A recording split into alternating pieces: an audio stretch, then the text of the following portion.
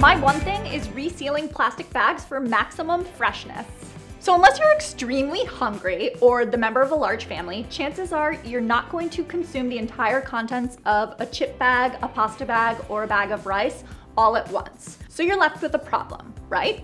How do I maintain the freshness of my food? The thing is, chip clips don't work that well. What happens with the chip clip is that you have two gaps where air can get in. This popcorn, stale within days, I promise.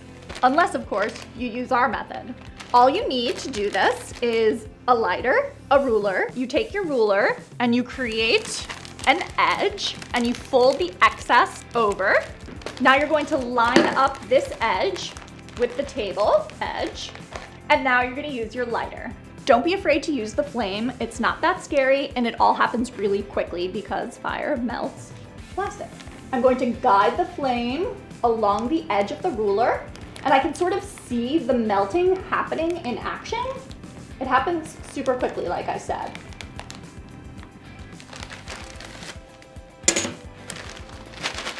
I mean, that's pretty cool, if you ask me. This is a seal that goes from end to end, so you know that your popcorn's gonna stay fresh, and it's not gonna fall out when you shake it vigorously. It also works for things like bags of rice and pasta. I'm gonna show you just how that works here. You remove the excess air as best you can. You place the ruler on the bag. You push it towards the edge of the table, and then you whip out your trusty lighter. Remember what we said about moving quickly?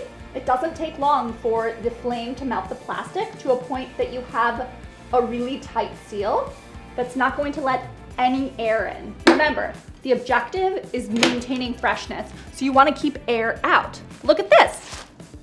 It's pretty cool.